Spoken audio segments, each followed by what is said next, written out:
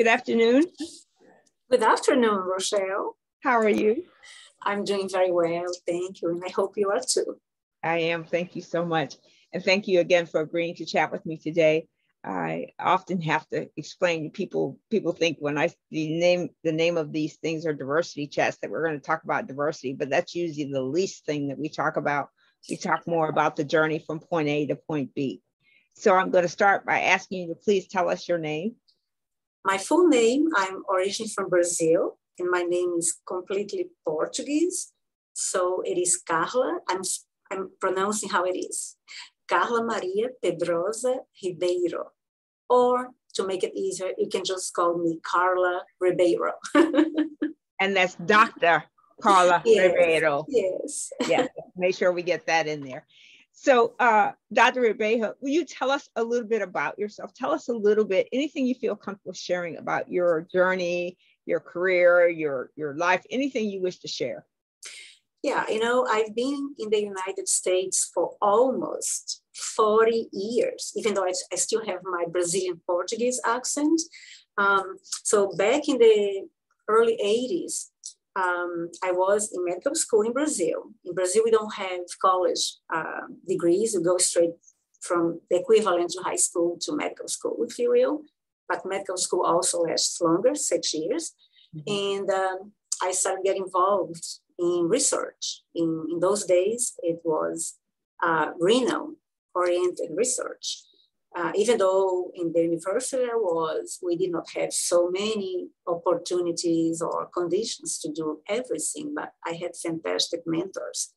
And due to my early exposure, one of them, actually, his name is Carlos Perez da Costa. He made a connection for me at Baylor College of Medicine in Houston, and in which I got in touch with then the chief of the renal section. Mm-hmm. And from there on, he accepted me to just go as a visiting medical student. Mm-hmm. And I just fell in love with of course, I was in a completely different world where, top-notch research was being conducted. And I was given ample opportunities to learn. My boss, again, the chief of the renal section, his name is Wadi Suki, Dr. Watsuki. He was wonderful for me. He even came to the point of teaching me how to go about different aspects of the technique that I learned. But then I had to go back to Brazil to restart my medical school. And then, unfortunately, a few weeks after I went back, this was 1982, they started all the federal universities, in which mine was one of them in my state. They started a big strike, and I lost completely the entire semester. At the same time, I also had my boyfriend who was in Baylor. He also was from my hometown. We've met a long time ago. We were like kids, teenagers when we met. And so we decided to get married. He went to Brazil. We got married, and then we went back to Houston. So then on the very early 80s, if you will, 83 or so, when we went back to Houston, I learned a lot more. I went back to the same laboratory. And this is what made a big difference for me, because I was able to work semi-independently. I had a lot of mentoring from my boss. He would send me to meetings, to all kinds of special conferences in which I would present my work, just like anybody else. And so in one of the meetings, the American Society of Nephrology meeting, which is like the top meeting, if you will, annual meeting for the area, I've met then the person who would become extremely instrumental in my life. And his name was Lázaro Mendel, Dr. Lázaro Mendel from Duke University. And Dr. Lázaro Mendel was also someone working with renal physiology, renal metabolism. So he came to my poster and we met. And so I presented my work for him. And at that time, I was already telling him that we were, then my husband and I, we were considering moving to North Carolina. And so one thing led to another, and he basically, my then prospective advisor, Lázaro Mendel, told me, why don't you apply to graduate school? The caveat is that I did not have a college degree because in Brazil we don't have that. Nor I had then already, graduated from medical school because I had taken a leave of absence to do all this. But I want to do science. I want to do research. That's what I fell in love for. So I took the GRE. I applied for graduate school. I was accepted at Duke University. And of course, even though I met other professors, but Dr. Lázaro Mendel was the person I want to work with. So the 5 years that I spent there in his lab, I can very easily say that they were perhaps the best years of my life in regards to research, science, because not only he taught me a lot, but he also gave me a lot of freedom to develop my work. And one of the things that I've learned from him, and until this day, I repeat to people I mentor or to colleagues, to youngsters, if you will, was that, Carla, okay, I want you to be in my lab as a graduate student. However, do not expect me to give you, let's say, a book that you have just to open and follow the protocols for your thesis work. I want you to come out with your own ideas. And then I looked at his face and I said, Les, that's how we called each other. Everybody called him Les, short for Lázaro. Les, we have a deal. And so he said to me, you need to understand that this is the time that you need to start thinking on your own. Of course, as your mentor, I will help you throughout the entire process.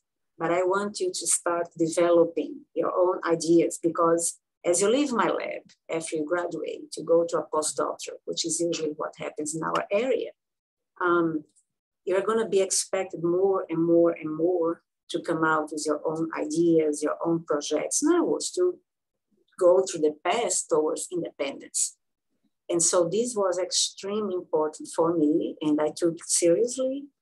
And so it worked wonderfully. After I finished my graduate school at Duke in 1992, so in 1993, I moved to locally, all local here, to NIHS, where I did a 5-year postdoctoral in the laboratory of Dr. James Putney, who also is a friend of mine. We became friends even before that. He was actually my thesis committee. He also was a wonderful mentor. Once more, I was able to bring into the lab, into the projects, my own ideas to develop things that he was not necessarily working from a primary point of view. So what I'm saying is that I was very lucky to have people who allowed me, who did not impose their, preconceived ideas, if you will. And I just had to follow the protocol without learning from scratch, without.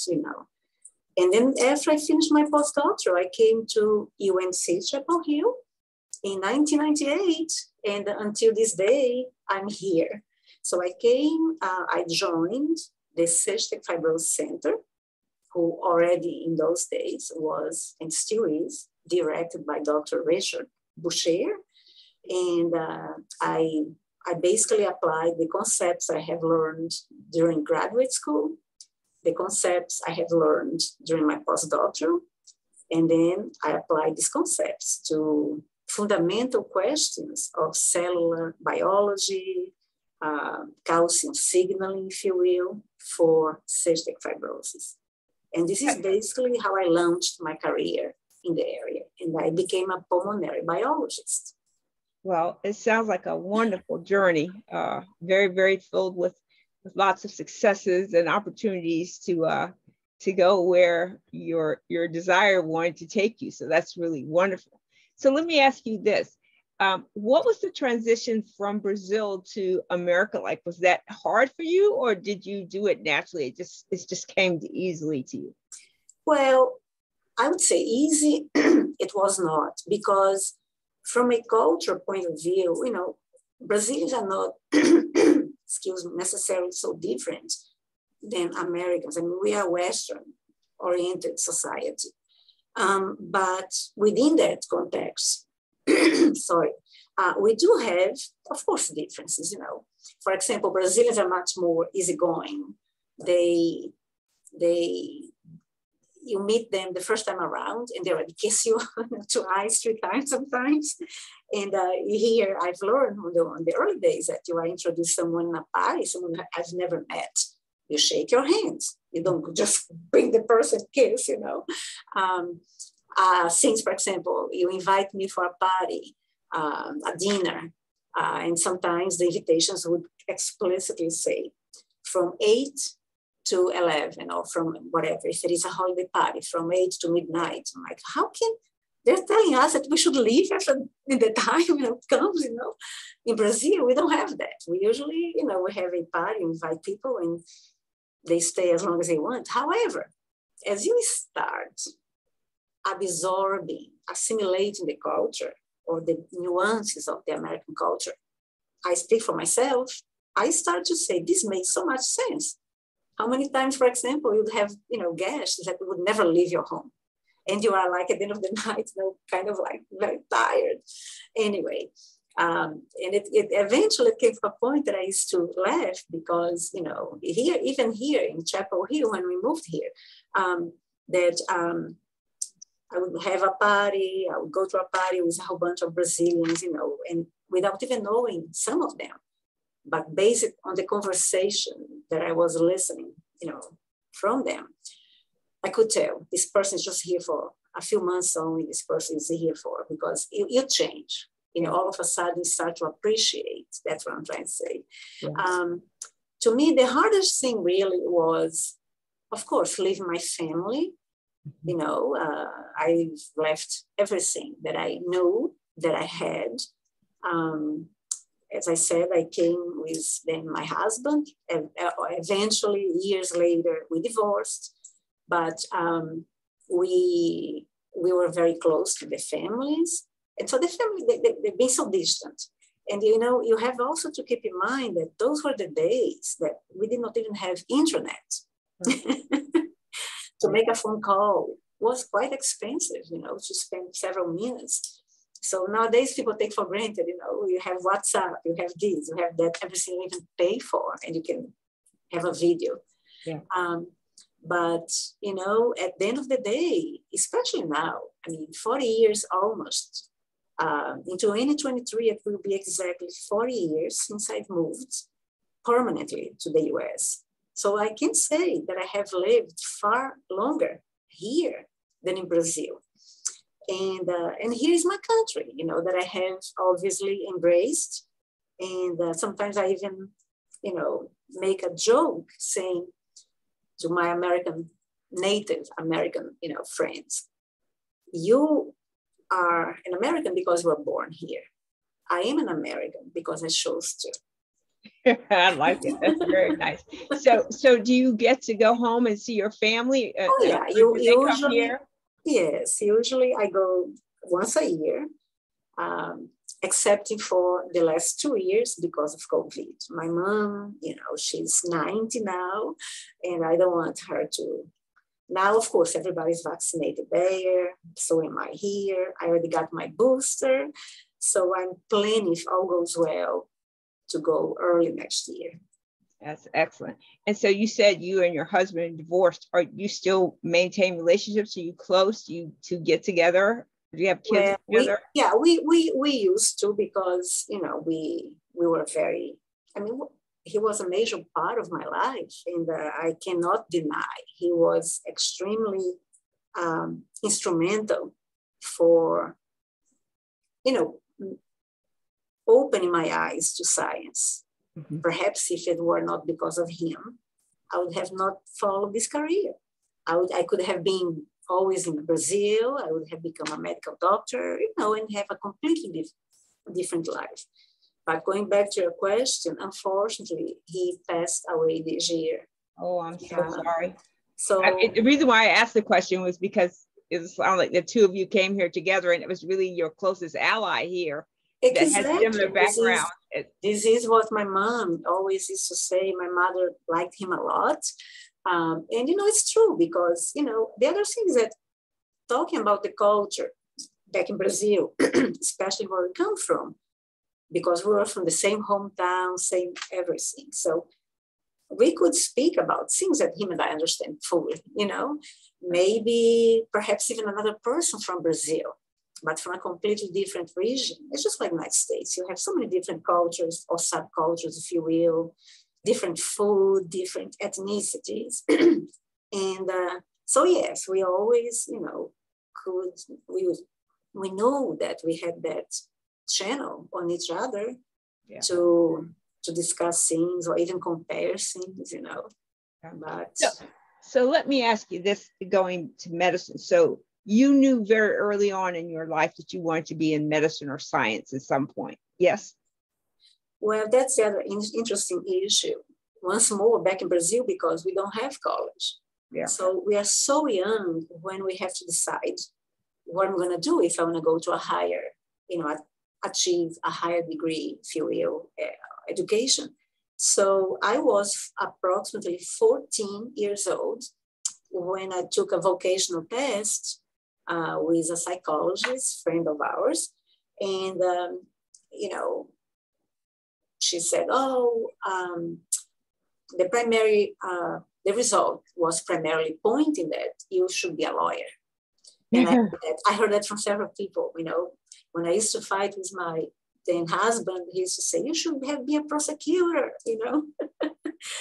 Then the second option was, you can also be a very good architect. I'm like, what about medical school, which was already in my mind? Oh, but you can be in medical school too. And I'm like, what kind of vocational test is that? I can be anything. But anyway, obviously I chose medical school. So when we start medical school, again, going straight from high school, you have to do a big test of 4 days.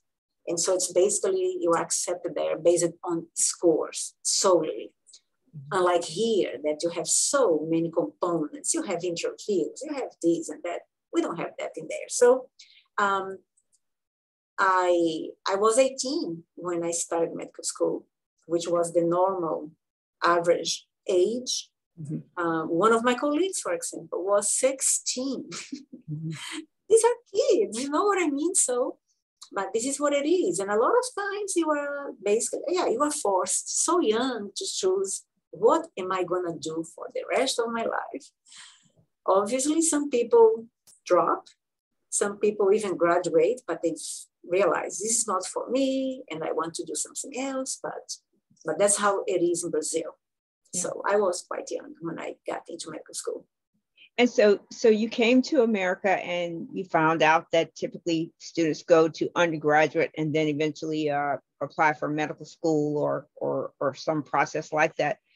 Was that challenging for you to move from the way you had learned and the way schools are structured in Brazil to how they are here, or was that an easy transition as well? Well, I would say neither. Of course, was different first and foremost, but as I started to become more and more aware of how the educational system, if you want to follow a higher career, if you in terms of a degree, I believe it's completely correct here.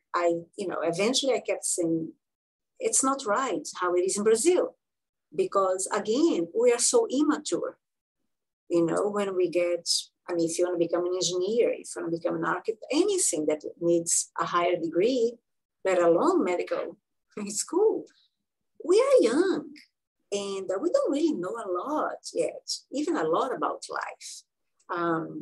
Here, because you get into medical school at the very least at 22, 23, sometimes even older age, you have time to absorb more about yourself, to learn more about life, and to also get more experiences. So I think the system here is far better. No questions to me. Yeah. So let me ask you this question. So with COVID, we have heard so much about this virus and how it manufactures itself and then mutates and all those other kinds of pieces and parts. But one of the interesting narratives in the COVID is how it affects Black and Brown communities, marginalized people. Do you think that that is in our genes, or do you think that there is more of an environmental evolution, if you will, that makes communities who have not necessarily been able to have all the resources and access to resources susceptible to this disease in a greater way than others? So first and foremost, Rochelle, I hope you don't mind me referring to you as Rochelle, but you are also a doctor. I want to make a disclaimer here that I do not work with COVID, even though a lot of my colleagues here do. I'm just asking your opinion. No, I understand, but my general understanding is that, especially as we started having the vaccinations and things like that, a lot of the underserved, specifically Black community, was not trusting the notion that they should go ahead and get vaccinated. Still are not trusting. Still not trusting. It's still not trusting. Right. And I have to say, of course, this is something that I worry a lot for obvious reasons. I wish everybody who could get access, and we all have access to a certain extent to these vaccines, should get them immediately. But then you have to think about too. I mean, some people are older. They live in certain areas that are, not so easy to access medical care. They're basically underserved. And but these are all factors that will, without any questions, contribute to, the Black community not being as well vaccinated as they should, and I hope they will. So bottom line is, regardless of the genetic issue, which I don't think there is that I know of one, that would put the Black people, the Black community at a disadvantage, if you will, I think primarily is the issue of they need to be perhaps better educated for the importance of the vaccines. They need to be given the conditions that they can have free access in whatever ways that there is. And so, this is how I see it. So I want to just point out something to you. So all the research studies that I have seen to date to say this is within Black and Brown communities, the higher level of real sickness happens, among Black and Brown, not just Black. But there was also an article that was put out by the Washington Post that said that what Black and Brown or minority communities had in common was that Republicans were also resistant to taking the vaccine. And I'm not going to speak for Brown communities because it's not my community, but for Black communities, historically, white traditional medicine has done so many harms to us that to rush out and get a vaccine, that there's so much unknown about it. And even today, when they first talked about the vaccine, once you get this vaccine, you won't get COVID, or you have a much lesser chance to get COVID. Well, we have breakthrough cases. We have, different people coming out, different things. So now we're going to have a booster and a booster and a booster and a booster. All this information comes out. And even as I consider myself a well-read, educated person, I struggle to make sense of it. And if you're in a community where information about healthcare is not necessarily, reliable, clear and in plain English, but in more languages that doesn't make sense to the average person, it's hard to see why people would be rushing to get a vaccine or being interested in participating fully in this process. Do you see any logic to that? I completely see a logic to that.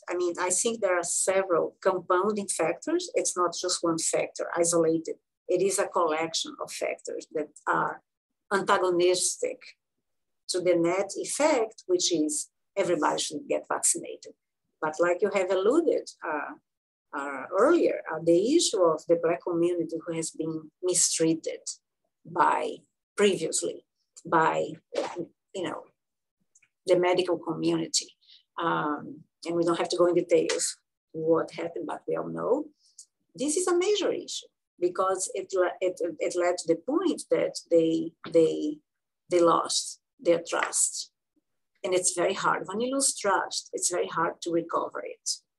Number one. Number two, we all have to remember, even though it seems like so long ago, but the whole year, last year, when COVID started, the amount of misinformation, which is still nowadays, but how the previous administration was carrying on their measures, or lack of them, by the way, their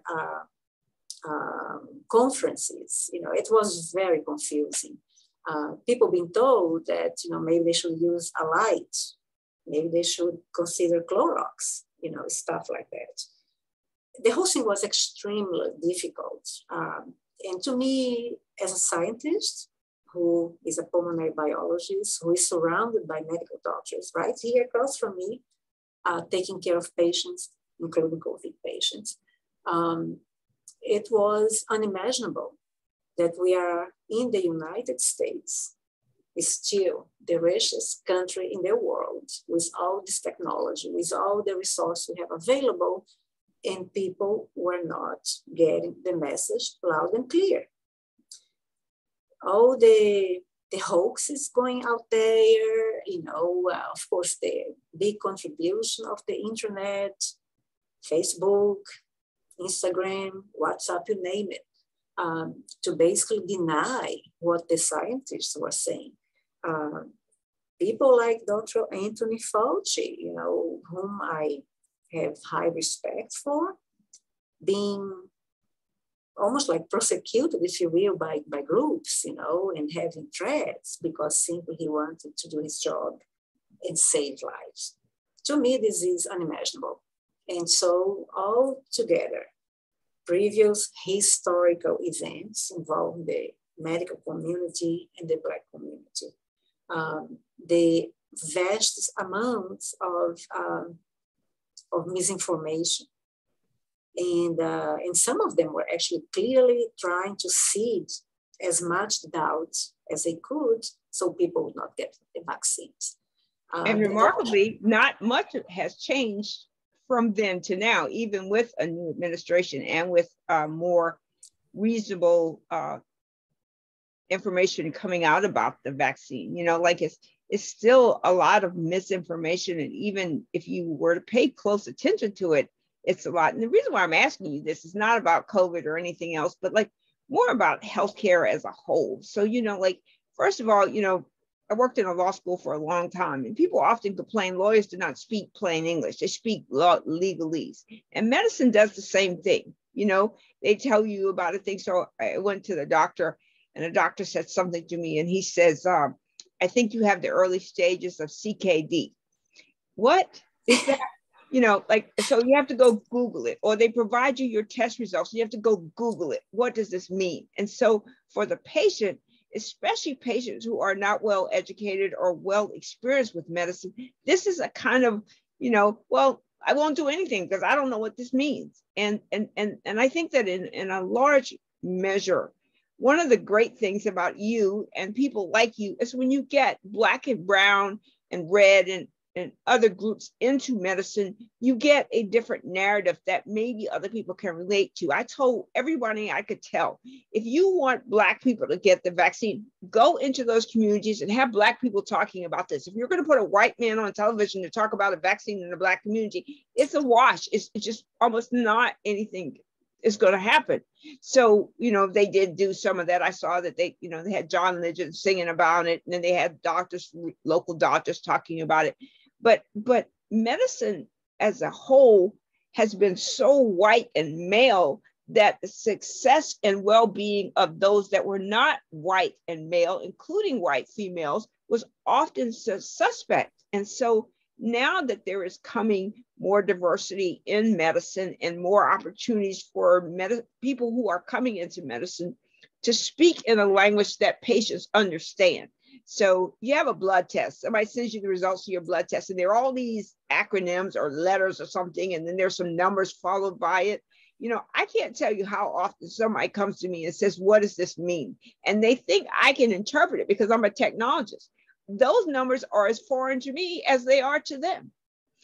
And so what I hope is that with coming time, science will matter to everyone and not just to a few. Like, people don't believe we have climate problems because they don't trust science. They don't believe in the virus and what we're trying to do because they don't trust science. And so much about science has been made to be the butt of what's wrong with our healthcare system. And a part of it belongs to medicine itself. It deserves some of that whatever it is that people think about it.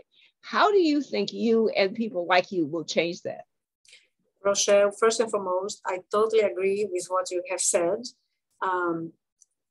It's not just medicine as we know it, but also even science. As a scientist, we need to be able to translate what we do. What kind of benefits, perhaps, my research, my everyday research in the lab will bring to you, to your family, to your friends, but not with extraneous, difficult language, but to a everyday man's, layperson language that they can understand precisely as much as possible what we're doing. But the other problem too that I think is, let's face it, it takes generations to change, right? Whatever. So if we don't start paying more attention to science, technology, math, and of course medicine down the road, from the very early days in school, and to be able to teach all, not a small group of privileged people, right?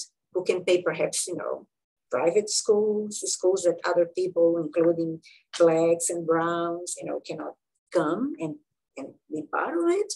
This situation will continue to occur. Obviously, I always say that from my perspective, sometimes I even joke to my friends, if you will, my colleagues, that I'm a double minority because I'm a woman. And at the same time, I'm also, for American purposes, I'm considered Hispanic. Even though I think it's interesting because in Brazil, we speak Portuguese. We don't even speak Spanish. Of course, some of us can speak Spanish, but But anyway, I cannot deny to you, back to my early days in the United States, when I came here, my medical school, my class in medical school was primarily composed of 120 students. This is like the average every semester. Almost roughly of it were females. I'm talking about 1978. So when I came to Houston, the first time as a visiting medical student, and I became, I got to know some students, medical students from Baylor College of Medicine. I realized that there were very few women those days who were medical students. I'm like, what? And I just could not comprehend that, because I thought, well, if this is in Brazil, in the United States should be even wow, Yeah. And that continued to occur. Like I said, I don't want to go into details, but I did have some rough times too. I don't want you to think that my coming to the United States was perfect and I only had wonderful things happen to me. No, I had a lot of wonderful things happening to me, but I also had very concerning situations, which clearly nowadays I would have stamped as maybe racism and or at the very least microaggressions. Absolutely. Sexism,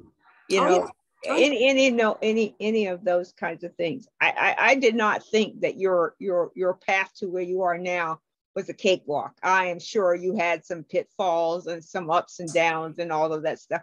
I think we all do. And so if you can imagine, as you've been deemed a Hispanic woman, which I don't think that's what you are. That's why I refer to people as at least something that you can identify, like so black and brown and white and red and whatever. But even that you have this thing attached to you that says what you are affects how you are able to provide your craft. So as a Black woman in technology, I am always the least experienced, always challenged, always having to fight to prove I know what I know. And it gets to be tiresome to be constantly proving yourself over and over and over again. You're completely right. Again, I have gone through situations like that several times, also because, again, being a double minority. And I sometimes also have to wonder that the people surrounding me, if you will, from whom I've got microaggressions or simply disregards, if you will. Yep. Sometimes they don't even realize they're doing that because it has been so much incorporated into their preconceived ideas, for example, being in a meeting with a whole bunch of guys and you give an opinion. And in that opinion is not even perhaps considered by who is running the meeting. But then 5 minutes later, one of the guys says the same. It just is like different twist, if you will. Oh, wow, this is a great idea. Things like that. So we call that he-peat. He-peat, not repeat, but he-peat. A woman says it, it's a phenomenal idea, crickets. The minute a man rephrases it, oh my God, this is the greatest thing since sliced bread. He-peat. It's like, give me a break. I also understand that. Of course, things have changed a little bit. A little, but not much. A little. Yeah, exactly. Little. So, to me, I have been involved in situations where I've been very outspoken, and even some of my colleagues know that they say, Carla, you are not just doing that for yourself, but for us all. Yes. If it is from a woman's perspective, if it is from a minority, from the point of view of your ethnicity, which, like I said, this is one of the reasons among several why I decided to get involved here at UNC in diversity, equity, and inclusion. And also I decided to participate on the PROMISE study because this issue is very dear to my heart. I've been there, I've done that, even though coming from a different perspective. I'm not saying everybody, should be put in the same basket. No, everybody comes with his or her own background, if you will. But then there are some common problems or common principles, if you will, that can be applicable to all. Yes. And in my view, it takes individuals as well as groups and eventually a major number of people to get together with the mission of inclusion, diversity, equity, because we have to. There is no way out. But let me say a couple of things to you first. So first of all, we accept. So all of these microaggressions and all these behaviors that happen, we don't push back against them. Usually we just roll with them because we're trying to grow our career. We're trying to stay employed, whatever it is. So we accept them. And I think what's really interesting about the younger generation is they're not accepting it. I heard something on TikTok where one person said, if they don't have Black and brown people in the characters, I'm not watching the television show. Or if the commercial is aimed at just, white people, I'm not buying the product. I think that's a real good step forward for people to do. But there are so many things that we have. So, for example, there's a new term out there, and I shouldn't say it's new. It's been around for a couple of years. It's called people of color. Mm-hmm. I wonder what is a person of color? Where did this come from? So often I have a business. I have a diversity business. So I work with companies and individuals to understand these things. So one of these talks I was giving, I got my box of crayons. I bought a box of 8. I didn't bring the one that has 385 crayons in it. I just bought the one that had 8. And I just laid them out. And there was a black crayon, there was a brown crayon, there was a red crayon, there was a yellow crayon, there was a green crayon, and there was a white crayon. So if people are of color, and color, whatever color might mean, is white not a color? So I don't allow people to refer to me or talk to me about people of color because it means that white people can then further separate themselves from others. We Rochelle, are all people. Rochelle, thank you very much for bringing this issue because I have the same feeling, or better saying, the same opinion too. Going back to Brazil, I'm not saying Brazil, there is no racism in Brazil. I'm not denying that, but I'm just giving my specific example. When I was in medical school, again, 120 students in my class. And I know people make friendships, subgroups, whatever. So I had a huge group of, students who after class, weekends, would go out together, would have parties, whatever. Until I came to the United States, that's when all of a sudden, like, oh my God, we've never, back in Brazil, referred to our medical students or whatever students, colleagues as that Jewish person, that Black person, that Chinese person. First of all, we called them by their first names. Right. And I only became aware of who was, for example, Jewish in my medical school class because since I was friends with them. Yeah. One of them, we have this big Jewish center in my hometown. And so she had access. And so she reserved the pool in one afternoon for our group, a large group of students, to just have a good time there. Yeah. And so I knew, oh, she's Jewish. Until then, I had no idea, this notion of classifying people so much and having to refer to them by their ethnicity, by their. So you become aware, when you come to this country, you become so aware. Absolutely. Of this, which to me was going back to the culture thing that you were talking earlier, was like a eye-opening. Yeah. And I hate these people of color thing too.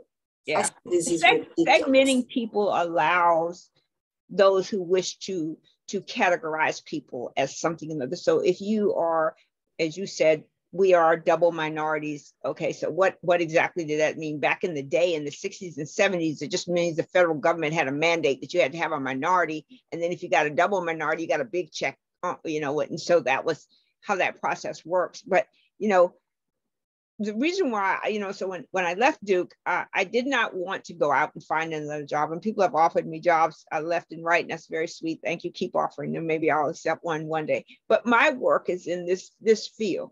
And I have this analogy that I tell people all the time, what white privilege is. So if you can imagine winning the lottery, right? You win the lottery for $300 or $400 million.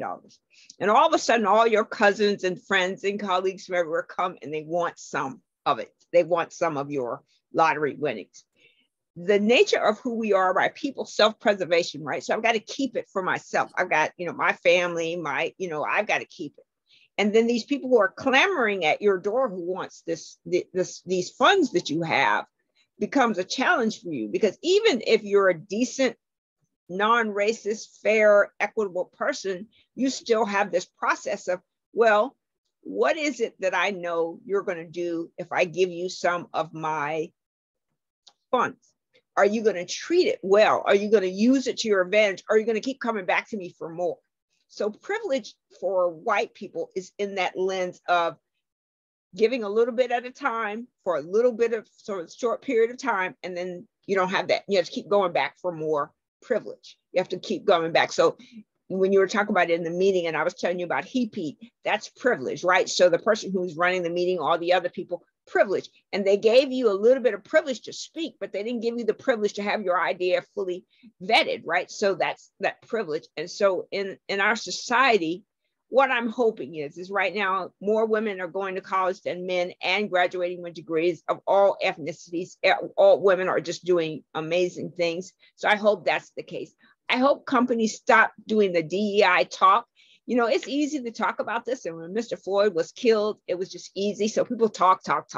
What are you doing? So you hire, you promote, you include, you give people a voice, a seat at the table, you give people an opportunity to participate, show what they're made of, as opposed to talking about it. So UNC, Duke, wherever you are, these predominantly white institutions are predominantly white and male in the leadership. Predominantly white male in the second level of military. So you have to get down to like next to lower level of management before you get any real color. And yet still they invite Black and brown and other students to school and do not create methods for them to grow and for them to feel like they're a part of the community. If you are really serious about DEI, it is not talking unless it is giving context, right? So I totally agree with you. I mean, already when I was in graduate school, these conversations were coming out, that of the glass ceiling, right? Yeah. regardless of color, if you will. I mean, how many women were graduating, were in graduate schools or whatever, departments, if you will, or better saying fields. And as you go on, up, it is really a pyramid, and they disappear from the view, and the same is true for, again, minorities, which include women, but also Blacks, Hispanics, or else. If you give them the opportunity, but then you don't follow up, there will be some kind of glass ceiling similarly, that they won't perhaps be able to progress. So again, the DEI, type of concerns and programs, I am totally for, because that's how we start. We need to talk first and foremost. We need to understand. But if we stay just there. But talking, and I heard this from a gentleman this morning, talking for people who think they already know is a waste of time. So people who think, well, we already know the race problem exists. We already know the gender problem exists. We already know the age problem what I'm exists. talking about talking is not for the people for whom you want to include. Right. It's for the institutions that need to change and to be unequivocally inclusive, promote equity, diversity, and know how that can be implemented. And so people like me and so many others can do things in the sense, going back to your original question, being committees for hiring, being committees that can perhaps change the guidelines of the institutions, at least, at the very least, this is what we can do here. And of course, being able to embrace the new coming minorities, underrepresented people in ways that they feel that they are nurtured, that they are welcome, that they belong, and they have all, similarly to anybody else, all the conditions to thrive. In other words, to just say, oh, yeah, we accept you, come and do nothing. But that's what we're still doing. We're still doing that. Yeah, I know. Look, there is a long way to go. Long way to go. But I must say, again, being, in science for 40 years now, I see changes that I do embrace, but I can only hope that they will be indeed fundamental changes that can make an impact. Yeah. Like as you say, that will change the narrative. Absolutely. Thank you so much for chatting with me today. We have used up all of our time, but I want to give you an opportunity to say anything that you may want to say that we did not cover. So please. No, I basically, first and foremost, I want to thank you also for giving me the opportunity to express some of my ideas, to talk a little bit about my journey, and once more, your concerns that we have discussed are also mine. They are issues that I care a lot about. And I can only hope that with changes, things that I and others can do throughout this country, in the university level, at company levels, and so on, that can indeed be implemented. And, few years, maybe a generation from now, we can look back and see, finally, we are seeing some positive changes. Absolutely. That's what I hope for. I hope for too. I agree that we have to do something different than what we're doing now if we're ever going to see any real change. But thank you again so much for agreeing to chat with me. I will send you a link to this video. Please watch it once I do and let me know if I may upload it, and subscribe to my channel. And I did already. And ask others to join me, chat with me. Please ask others that will want to share or talk with me to talk with me. And come back and talk to me again. We can have a follow-up conversation. Wonderful. Thank you so much, Rochelle. I appreciate the opportunity. Thank you so much. Have a great rest of your day. Bye. Bye.